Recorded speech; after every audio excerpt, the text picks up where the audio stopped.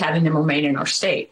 We are looking at Texas having to pay $5 billion of state money to be able to protect our borders because the Biden administration is not.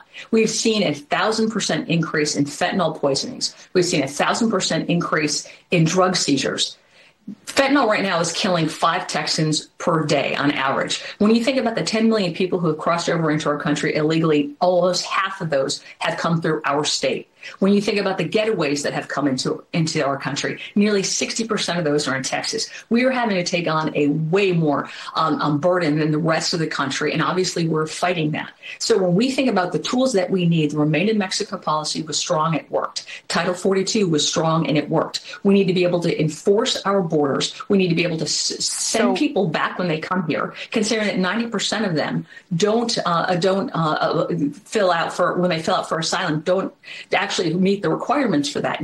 Almost 90%. We need to finish building our border wall, and we have to support our local law enforcement and our state law enforcement that are basically trying to enforce the laws that the Biden administration is not doing.